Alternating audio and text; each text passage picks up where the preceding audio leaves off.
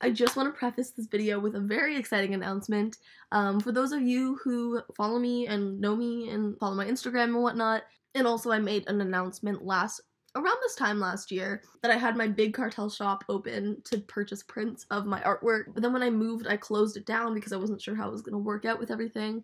But it turns out it can work out perfect. Basically what I'm trying to say is sarahminix.bigcartel.com is back open for business, baby, around the perfect time of year, the holidays. So if you want to get yourself a little gift for Christmas, or you have a friend who fucks with my work, your support would mean so much to me. Making profit off of my artwork is really, really rewarding and very important because I put so much time and effort into my paintings and I just want to share them with the world. So prints are available for purchase for $12. The link will be in the description, so please make sure to go check it out. I'm so excited. Anyways, on with the video. I've got some serious tea for you today. I know that doing Ouija boards are bad. I know that you shouldn't fuck with Ouija boards. But honestly, I've been so curious about it ever since I moved here. And for those of you who have not seen my first video talking about all the paranormal and scary stuff that's happened to me since I've moved here, I highly recommend you check it out right now. I'll put the link right in the description so you can watch it and kind of like know more about what I've experienced here. And today I have a couple stories for you, so you know, brew your tea, let's get it going.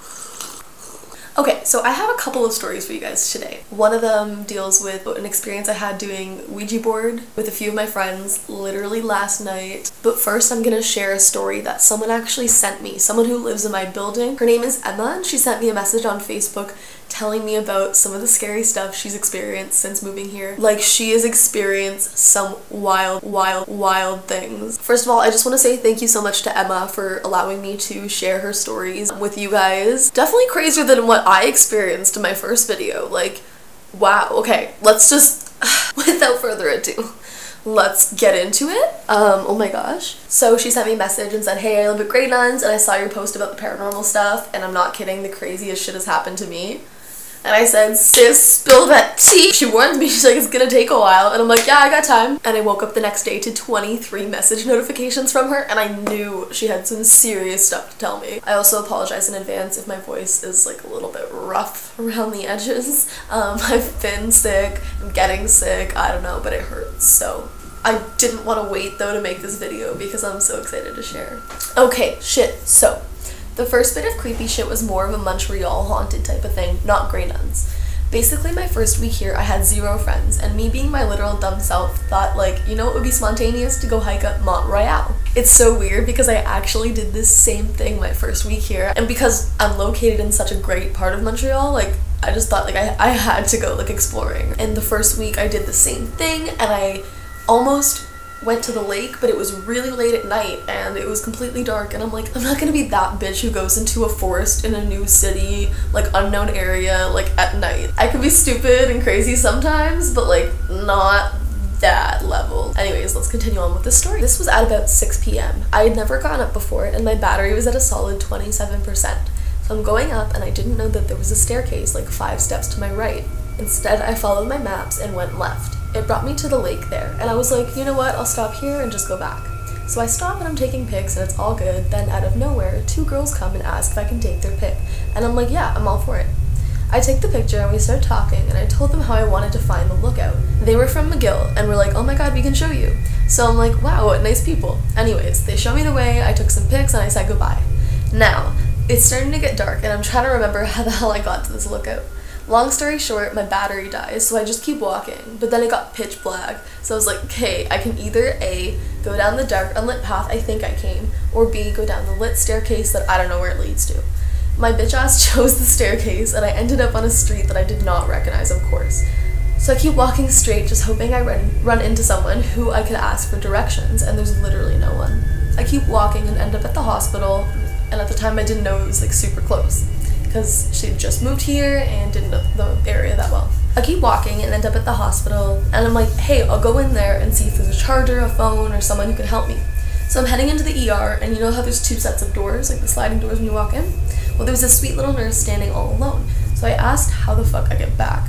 She's like, oh, don't you worry, I live near there, I can walk you back. And I'm like, oh my gosh, Montreal just has the sweetest people. Look at all these people helping me find my way, you know? So she's walking me back and she's asking me how my life is going and how I'm adjusting, etc., etc. And I just keep thanking her because holy sweetness. And she never said like no problem. She was always just like, oh, I'm your guardian angel for tonight. So we get to Maisonneuve and Guy, and I'm like, okay, I know my way, thank you so much. I'm just gonna use fake names out of respect in the story as well, so like these are not the real names. And she's like, anytime, what's your name? I'm Emma, what's yours? And she's like, Alice. And I got goosebumps. And then she said she'll see me soon. And then I just went back to Grey Nuns and cried. Because after collecting everything that happened, the two girls who helped show me the lookout were Christine and Brooke. And she had a friend that she was really close with who unfortunately passed away pretty recently. And his name was Christian Brooks. So Christine and Brooke, Christian Brooks. And the woman who told Emma that she was her guardian angel and was gonna see her soon was Alice, the name of her aunt who actually passed away as well and she was very close with. The woman that helped her get to safety and find her way back was her guardian angel, also the same name as her relative who she was very close with. And then those two girls that helped her find her way in the forest. It's so crazy when the universe seems to be on our side and sends us these signs and these messages of safety and comfort and help, and the idea of having a guardian angel be someone that you love so much when you knew them in this lifetime in their physical forms. It's just crazy to think, or who's watching over you. But let's move on to her next story. So the other two things were in her dorm. Basically, I have my hair straightener and curler connected to a power bar, and I turn that off instead of constantly plugging and unplugging them. Days go on and I start noticing the light on my hair curler would just randomly be blinking, meaning it was turned on. So at first I'm like, I must have accidentally turned it on and left it on. But then for days I just wouldn't curl my hair or even go near my sink. I'd be at my desk, look over, and the fucking light would be blinking. So I think I'm going crazy. So I start taking a photo to make sure it's off before I leave my room, and I'd come back and the light will be blinking when I get back. So I'm like, no, nuh-uh, no way. I'm turning off the power bar too now.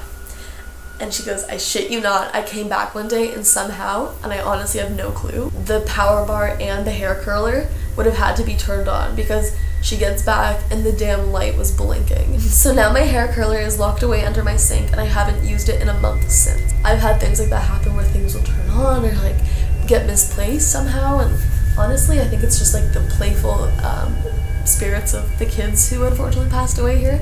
That's what I believe, at least, is they. But yeah, I feel like a lot of the spirits here are very playful because they were so young when they passed. And speaking of that, let's get on to the next story. This one's probably the creepiest, the eeriest. The first one was beautiful, second one was just mischievous, but this story gave me the chills. And this last thing was the last fucking straw for me in this building. Basically, my neighbor is in drama, so whenever she runs lines or something, I might hear her, and she's warned me before, oh hey, if you hear me talking to myself, I'm just rehearsing. So I usually don't get sketched out if I hear little noises, voices, etc. because I figure it's her. Well, I randomly woke up at exactly 2:30 a.m., which literally never happens to me, and I hear this child singing, "My sunshine, my only sunshine, you make me happy, skies are gray." Yeah, that song in a creepy child's voice. So I'm like, okay, what the fuck? And I message my neighbor and she doesn't answer till the next day. Long story short, and she sends me this chat. She sends this October 21st, 2:31 a.m. Hey, are you practicing right now? The You Are My Sunshine, but in a kid's voice. I don't care if you are, I just want to make sure I'm not hearing some child ghost, haha. And her neighbor responds back the next day at around noon, and she says, LOL, nope, I was not. And she says, wait, what? And she goes, we were watching TV. And all the TVs are in the common room, so she wasn't even in her room. There's no TVs in her room, so she wasn't even awake. I think they were watching TV earlier that night anyways. Because she goes, I'm not kidding, I heard it so perfectly. And you guys, she says, the reason it scared the fuck out of me was because I have a photo album with those exact lyrics that this demon child was singing. Right on her bedside table, she has a photo album with those You Are My Sunshine lyrics.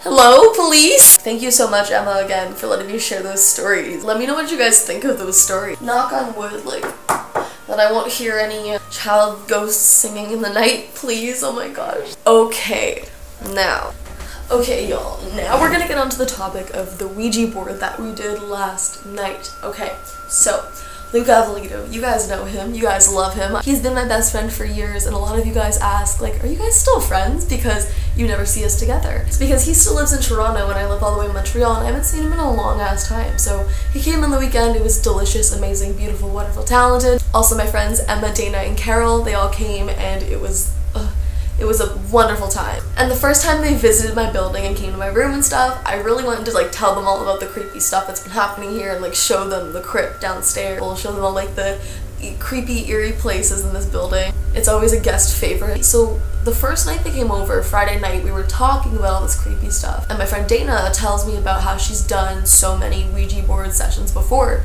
She's done them like at her cottage and like up north. She's channeled like a dead relative who predicted something before it happened and warned her about something and sent her a message.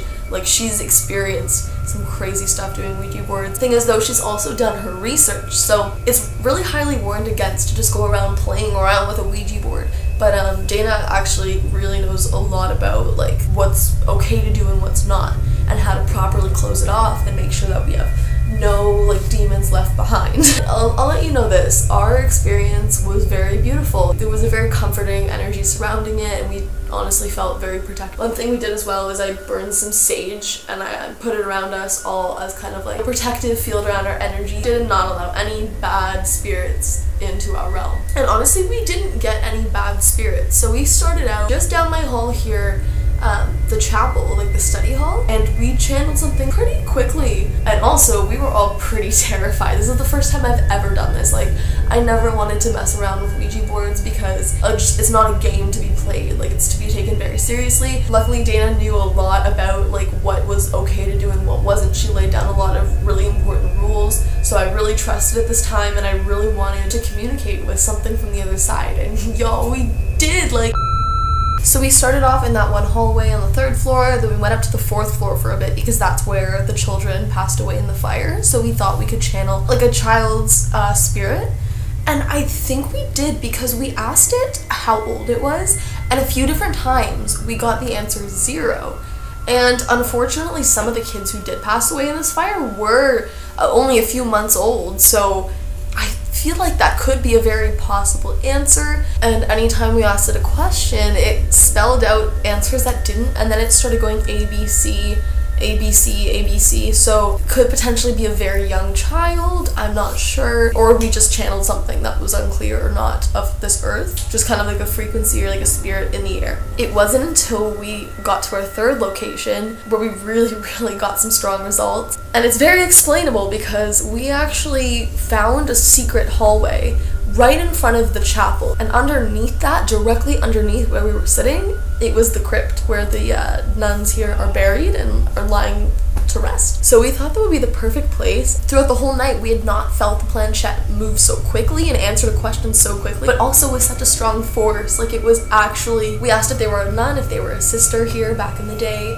They said yes. We asked if they lived here. They said yes. We also asked for a name, and it kept spelling out P-E-Y, like pay, and I'm not sure if that could be Peyton or just simply initials. We did ask if it was their initials, and she did say yes. But when we asked if she worked here, it was a very, very hesitant, slow move halfway to yes. The weird part of this is when we would get a certain answer, we all seemed to know what it meant. Although it was a very open-ended answer, or a very general answer, or just random letters, or even just the way the planchette moved, we all seemed to know and have an idea of what pay was communicating to us. We all kind of had the idea of like, maybe worked here isn't the right phrasing, because the sisters were women who dedicated their lives to God, and I think it must not have felt like work. That's kind of what we picked up on that. We figured it wasn't worked. She served. She was a woman of God, so I don't know, probably didn't feel like work. It was just her life, you know? And we all seemed to understand that. And we also asked her age when she passed. It was 57, which does make sense because a lot of these women didn't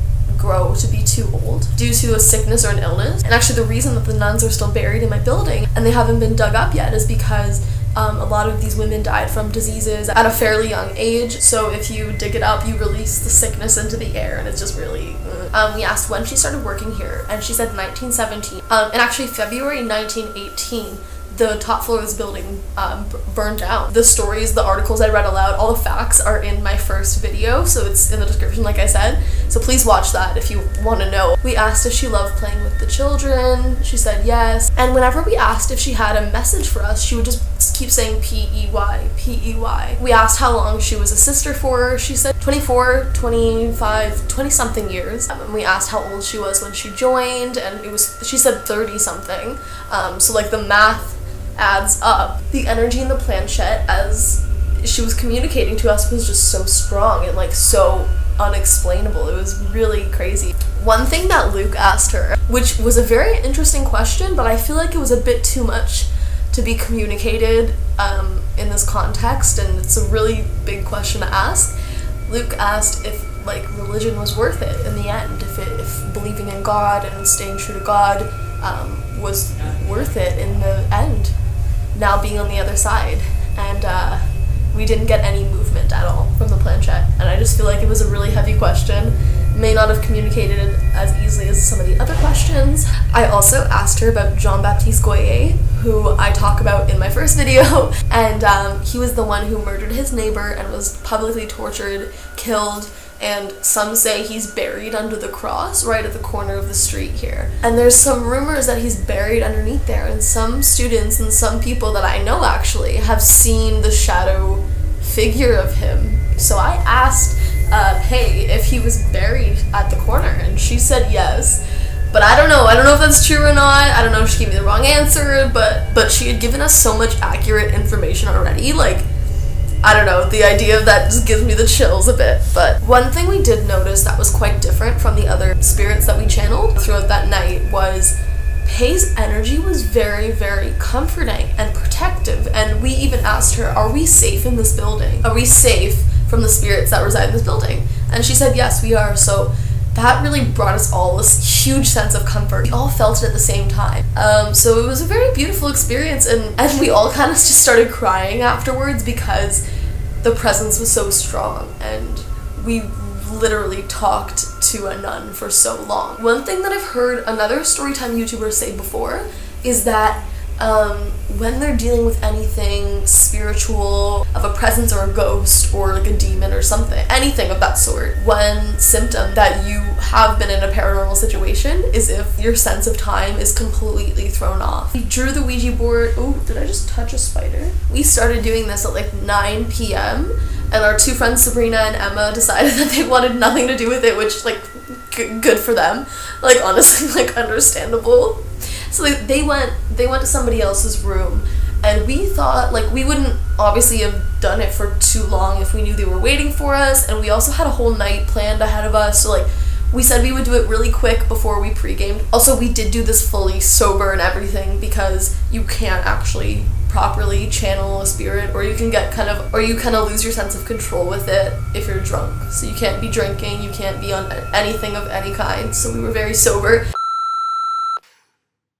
One thing I like to pride myself in as a YouTuber is not having technical difficulties. Honestly, it does not take that much technical knowledge to be a YouTuber, but for some reason in this one particular video, I had so many interruptions. I don't know why I'm clapping so much. Through importing my files, I lost so many clips. As you just saw in the video, there were so many random interruptions. Now, I'm not saying it's the ghosts, but I'm saying it's the ghosts. But the whole ending to this video, I for sure recorded it and it disappeared off the memory card, so that was pretty much the story. Thank you guys for listening. I hope you believe me. Just so you know, we closed the board, we said bye demons, we said goodbye, and we cut up the board, and it's done, and it's been about 2 weeks since I filmed that video, and honestly, my life is fine. I haven't experienced any further hauntings than the normal. I think that Ouija board was a success, and I hope you guys enjoyed the story, and I hope you guys enjoyed Emma's stories. Make sure you guys subscribe to my channel, because I'll be putting out so many more videos. I don't know if you noticed, but I'm home, baby. I'm home. I'm back in my hometown. I moved back for the winter break, so that's super exciting, and there's gonna be lots of videos to come, so stay tuned. Bye, guys.